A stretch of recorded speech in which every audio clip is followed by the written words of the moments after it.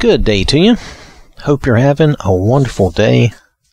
I want to talk to you about greed. I want to define greed for us. I want to talk about some issues with greed. And then I want to talk about how we can avoid greed. There's some things we can do to try to work against or avoid, being greedy and letting that set up in our hearts. And then I have some final thoughts just from what we have in God's Word, just some final things to think about. So to start off here, what is greed? Okay, now greed, the definition, if you look it up, you're going to get maybe more than this, but I'm trying to give us like a summary because I think we kind of understand what greed is. It's an intense and selfish desire for something, especially wealth or power or food. It can be, again, it can go with gluttony, but we've discussed gluttony. Synonyms for greed. Now, I'm thinking primarily of greed for riches, wealth, power, that type of thing. Synonyms for this are avarice, covetousness, because it can be a covetous thing, materialism, predatoriness, meaning that we are willing to prey on others to get it. It can be money grubbing. Insatiability. It could be that we cannot be satisfied. That's a lot of times greed leads to never being satisfied. Self-indulgence. And again, piggishness. Also that can again apply to gluttony. These things go together. Greed, it makes us stingy. It makes us selfish. It makes us only want for us. That's what greed is about. It's a very selfish thing. We're stingy, we don't want to give to others, and then we're selfish, we want everything for us. So what does the Bible say? That's what we really care about. What does God say about greed? One thing that we can find in Ecclesiastes in chapter 5, now this is verses 10 through 12, and this is from the Amplified Bible. He who loves money will not be satisfied with money, nor he who loves abundance with its gain. This too is vanity, or emptiness. When good things increase, those who consume them increase. So what advantage is there to their owners except to see them with their eyes? The sleep of a working man is sweet, whether he eats little or much, but the full stomach, greed of the rich, who hungers for even more, will not let him sleep. The drive, the desire, the lust for wealth and riches can become overwhelming, can be overwhelming. It can become our God. And he says here in verse 10, he who loves money will not be satisfied. No matter how much you have, if you're feeling that greed, if you make that your God, if you make that what you're chasing after, you will never be satisfied with it, and your abundance will never be enough. You will never be filled. Because it doesn't fill your heart. It doesn't help your spirit. And, when we increase our money, and our wealth, then we just seem to consume more. I don't know if you've ever noticed that, but the more money we make, we just seem to consume more. We use it for more. So what's the advantage? And if you get things, more possessions, then there's no advantage to having more possessions, except, like he says in verse 11, to see them with their eyes, except to look at them. I don't know about you, but I don't want a bunch of things just sitting around to look at. I find that then I have to dust them and keep them clean, and it's really more trouble than it's worth. So I have my own thing about that. And notice that the sleep of the working man is sweet. Somebody who works and just earns their money, and they come home and they're tired, but they've made enough and they're content and they're happy with who and what they are and where they are, and with God's blessings. They eat, they go to bed, I don't know about you, I'm tired when I go to bed. I'm ready to go to sleep, and I sleep good. But the full stomach of the rich, and this is being referenced as in they're full from their greed, but it's never enough. The greed, that greedy stomach, it's not a real stomach. It's speaking of greed, it just hungers for even more. And they are never really resting or restful. They're always wanting more. So, as I said, the drive, the desire for wealth and riches, it can become overwhelming. It can become our God, what we chase after to the exclusion of all else, and we don't want that. It's an obsession, it is deceptive, and it can be sneaky the way it creeps in on us. You know, we need to be careful that in our quest to better ourselves and our families, we want to improve ourselves, and we want to make things better for our family. We want to improve their lives. That's normal and natural. There's nothing wrong with that. But we want to make sure that we don't accidentally get lured into the love of money or the seeking of that goal of wealth and status. We must have it. When you get lured into that point, you've gone too far. Back off of that. It's time to come back away from that. Money itself cannot provide happiness. It's not a true source of security. The more we have, the more we spend. And like a drug, we will need more and more to satisfy that greed. It's just like a drug. You're just going to keep needing it. And it's not, like I say, it's not a true source of security. God is our only true security, our only true source. But greed is never satisfied. It will always crave more. It will always want more. So, we want to look at some of the issues with greed. I'm sure I'm not going to touch all of them. Greed creates a lot of issues, but I'm just going to maybe just touch a little bit here. If we look at Matthew chapter 6, verse 24. Now, everything I'm reading is from the Amplified Bible, so I want to say that again to make sure that you're aware of that. But this is Matthew chapter 6, verse 24. No one can serve two masters, for either he will hate the one and love the other, or he will be devoted to the one and despise the other, meaning he'll choose one of them that he will really love and he will hate the other, or he will really follow and be devoted to one and he will hate the other. You cannot serve God and mammon.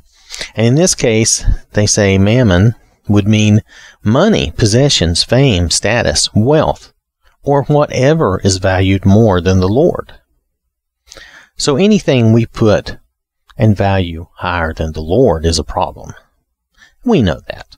But in this case, we're talking about greed. I'm going to stay focused more on money, possessions, valuables, things of that nature. Fame and status can also play a part in this. So we don't want to just totally blow that off. But on the other hand, I'm really trying to focus more on what we consider to be greed, more about that materialism, that money, that sort of thing.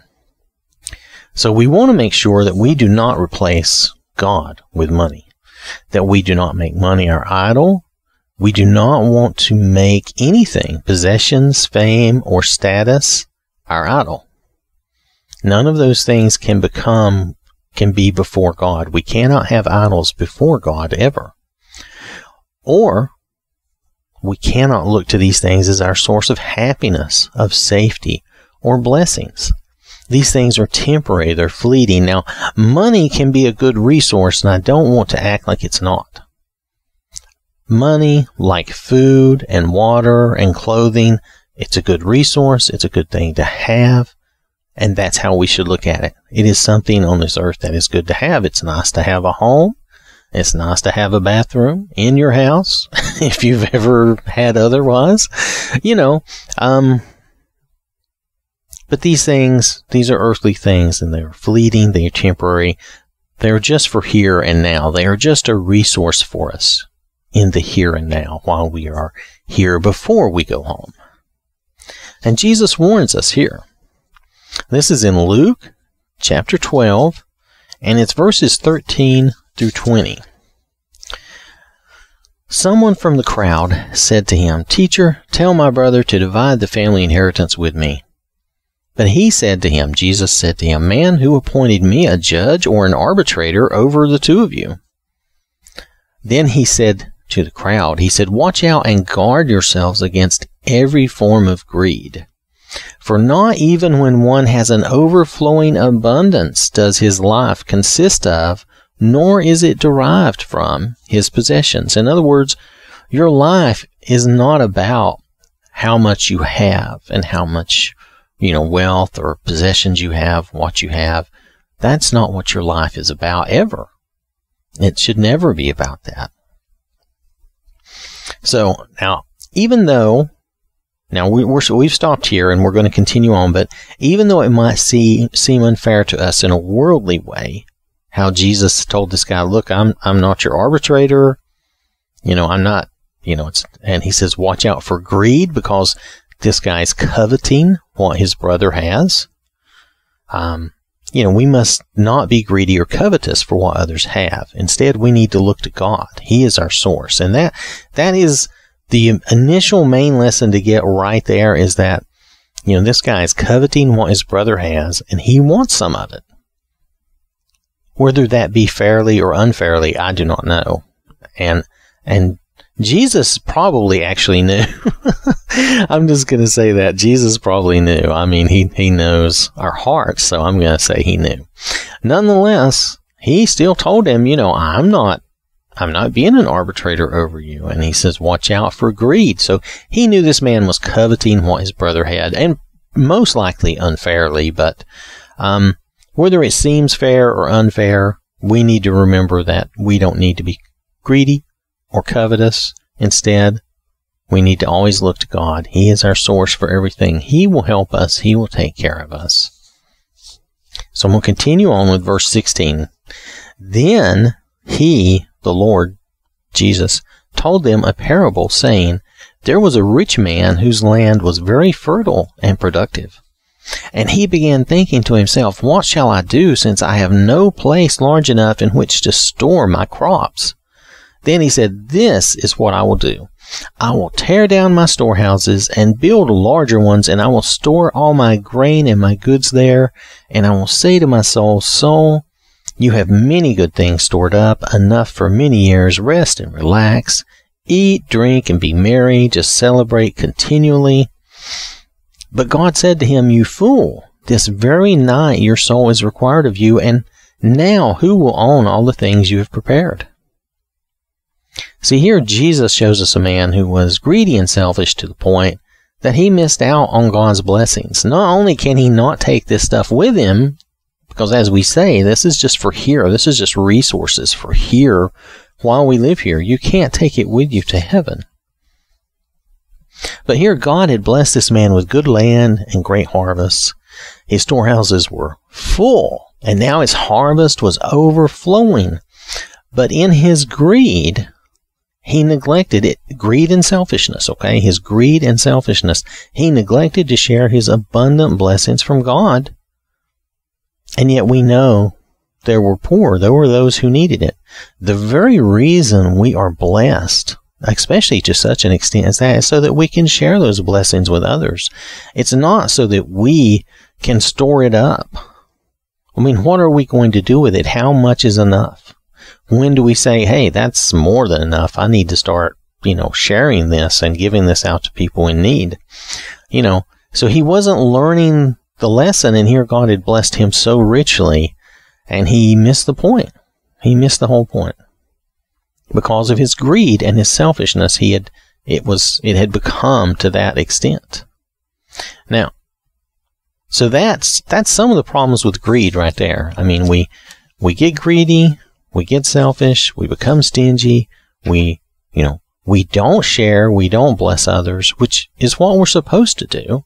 And we make our possessions, our money, our wealth, we make that our God. We make that what's important to us.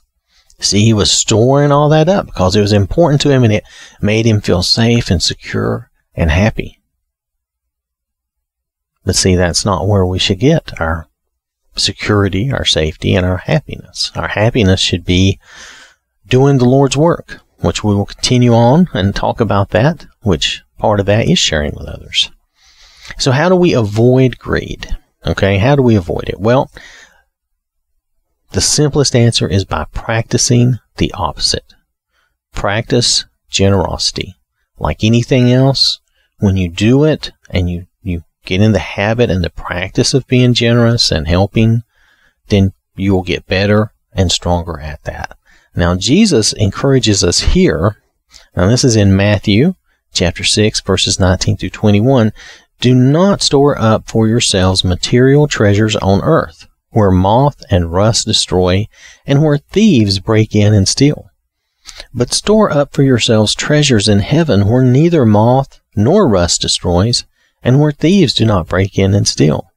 For where your treasure is, there your heart, your wishes, your desires, that on which your life centers, will be also. So see, we need to be storing up treasures in heaven. How? By helping others here. Showing God's love here. By helping others here, God blesses us. He stores blessings for us in heaven. And because our treasure is in heaven, that spiritual treasure, because that's in heaven and that's where our heart is to be with God. We want to be with God, and we're storing our treasure there so that we can be there. Then that's what our life will revolve around. And the more we do this, the more we're generous, the more we help and do for others, the better we will get at it. It's like everything else. We start off, maybe we're a little rough and not too good, but we will get better with practice. Everything takes practice. So we store treasures in heaven by helping others here. God blesses us and He stores those for us. Now, also note what Paul says here in 2 Corinthians. This is chapter 9, verses 8 through 10. And God is able to make all grace, every favor and earthly blessing come in abundance to you, so that you may always, under all circumstances, regardless of the need, have complete sufficiency in everything, being completely self-sufficient in Him, in God, and have an abundance for every good work and act of charity. Now notice, have an abundance for every good work and act of charity. That's what our abundance is for. As it is written, and forever remains written, He, the benevolent and generous person, scattered abroad, He gave to the poor, His righteousness endures forever. That is how God looks at that. He scattered abroad, He gave to the poor, His righteousness endures forever. Now, He who provides seed for the sower and bread for food, this being God He's referring to, of course, will provide and multiply your seed for sowing, that is, your resources. He will grow your resources so that you will have abundance to share, and increase the harvest of your righteousness, which shows itself in active goodness, kindness, and love. Again, you will build and you will get more abundant and more abundant as you do this. As you practice your generosity, God will see to it that you grow and you build. If we share our abundance, then we are rewarded here as well as in heaven, because that abundance will grow. It will continue to grow, for God is our source. And again, this is how we show His love to others. Now, if we go back and notice what God tells the Israelites back in Deuteronomy, now this is chapter 15, verses 7 through 11.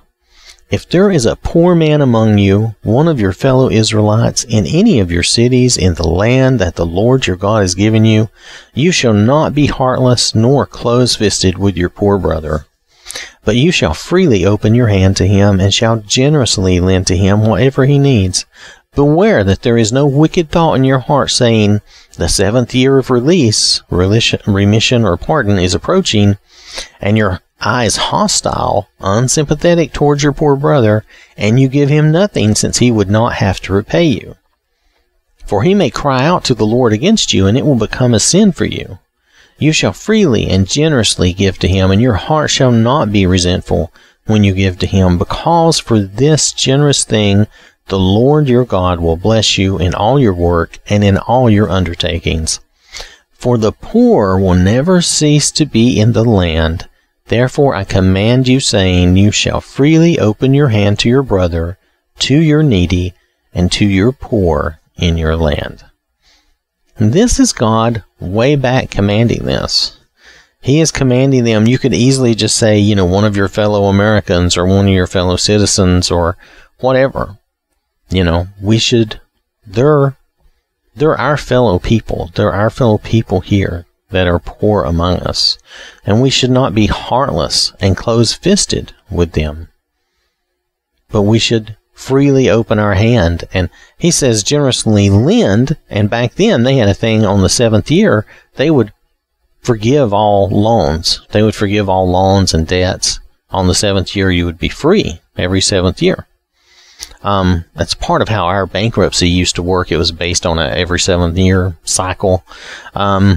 So in a weird way, it was based on this. Not exactly, but you get the idea. But here, you would be released from any loan every 7 years, any debts, anything like that. So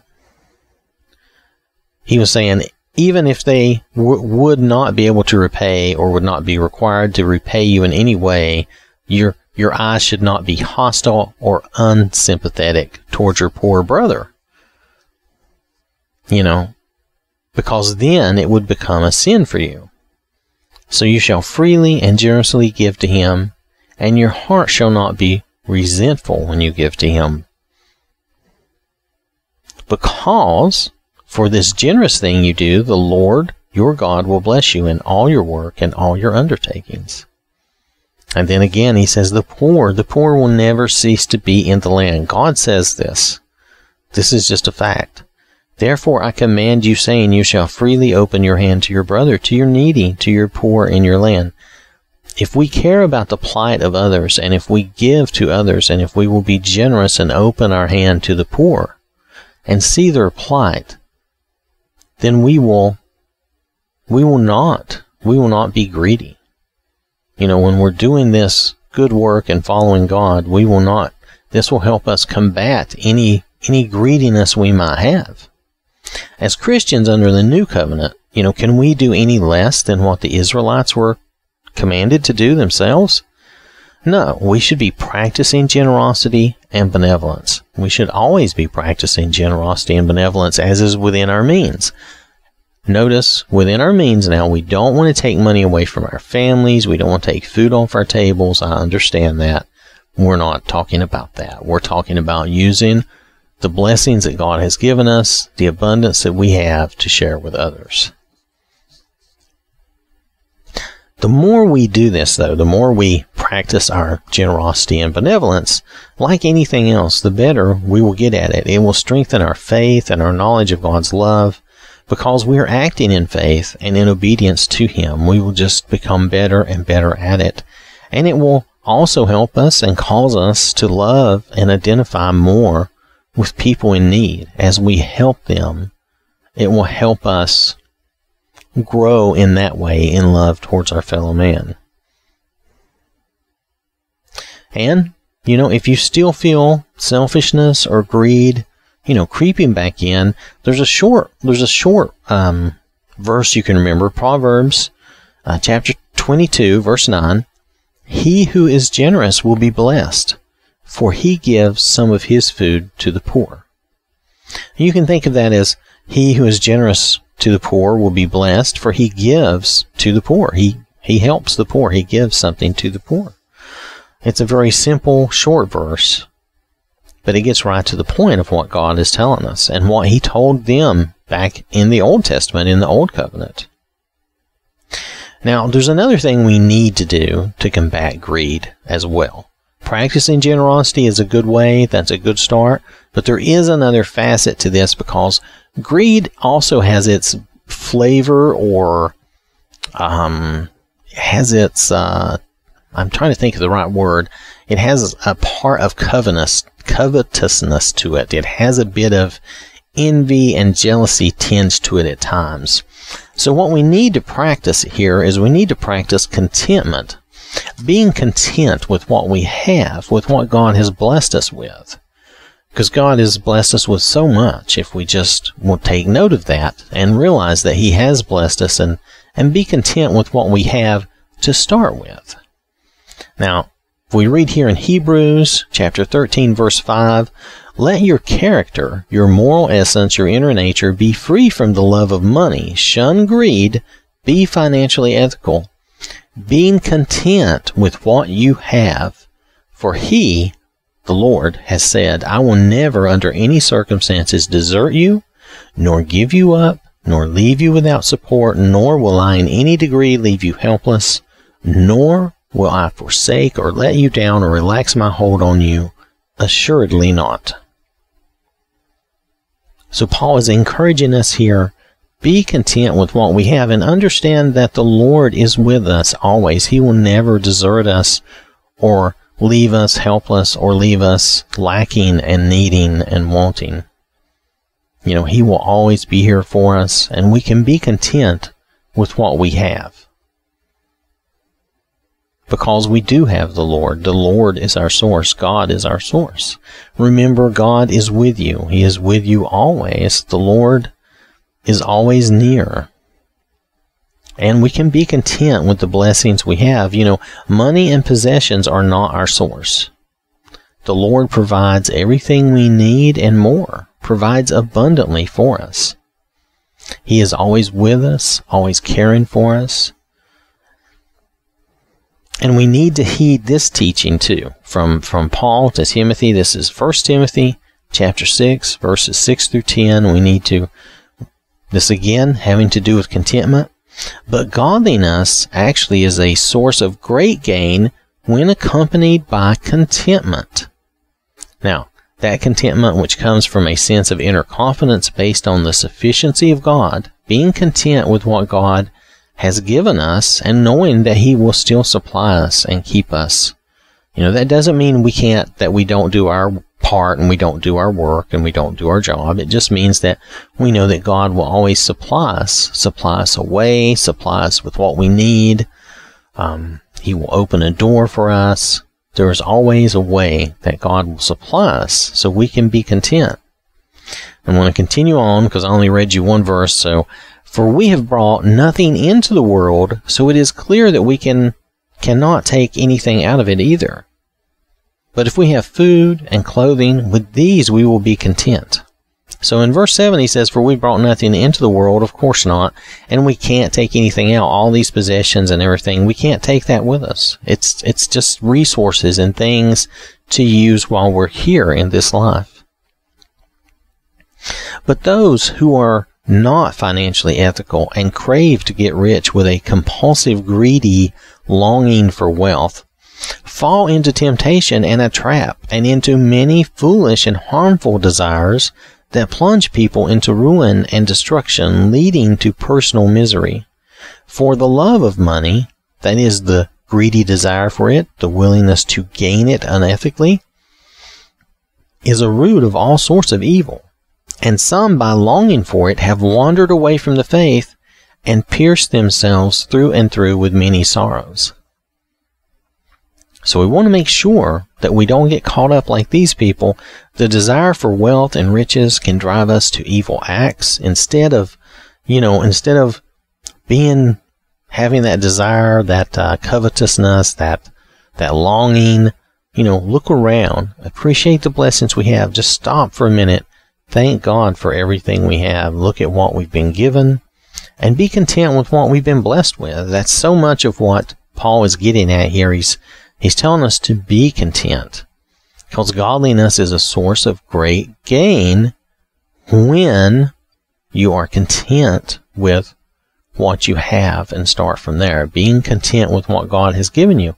It doesn't say you can't improve upon your lot, and improve upon your circumstances.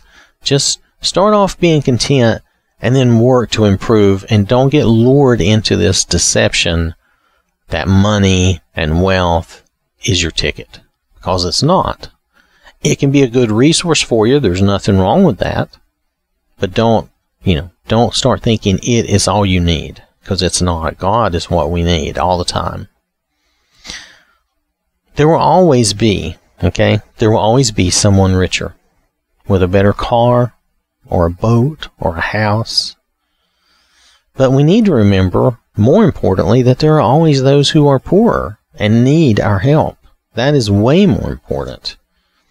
If we can learn to be content with what we have and help others, then I think we can resist greed and selfishness. It does take work and time and effort, but it can be done. Now, as some final thoughts, I have some scriptures here that I want to read, and I'll make some small comment, but not a lot. I just want us to notice these further instructions given to Timothy by Paul. These instructions do apply to us. This is 1 Timothy chapter 6, verses 17 through 19. As for the rich in this present world, instruct them not to be conceited and arrogant, nor to set their hope on the uncertainty of riches, but on God, who richly and ceaselessly provides us with everything for our enjoyment. Instruct them to do good, to be rich in good works, to be generous, willing to share with others. In this way, storing up for themselves the enduring riches of a good foundation for the future, so that they may take hold of that which is truly life.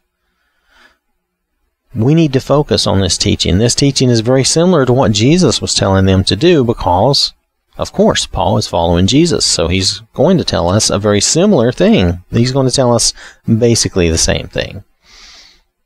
That we should not rely on riches, but rely on God, and be rich in good works. Be generous. Again, this will help us combat that greed if we're generous and willing to share with others. In this life, on this planet, we are the rich. We are blessed and richly blessed. And we need to be, just as it says in verse 18, rich in good works, to be generous and willing to share. We need to remember that this is what God wants. It's what our Lord requires. The Sermon on the Mount, the basis and establishment of Jesus' ministry. Okay, that is what that sermon is. Jesus is laying out the basis, the foundation, the basic tenets and beginning of his ministry. Okay, and his ministry is our ministry. We have no other ministry. We have the ministry of Jesus. His ministry is our ministry. If we're teaching something outside of his ministry or that goes against his ministry, then it's wrong. Okay, that's just point blank. I don't think any of us would disagree with that. So here's what he instructs us to do. So in Matthew chapter 5, verses 43 through 48, you have heard it said, "You shall love your neighbor, your fellow man, and hate your enemy. But I say to you, love, that is, unselfishly seek the best or higher good for your enemies, and pray for those who persecute you, so that you may show yourselves to be the children of your Father who is in heaven. For he makes his sun rise on those who are evil and on those who are good, and makes the rain fall on the righteous, those who are morally upright, and the unrighteous, the unrepentant, those who oppose him. For if you love only those who love you, what reward do you have? Do not even the tax collectors do that?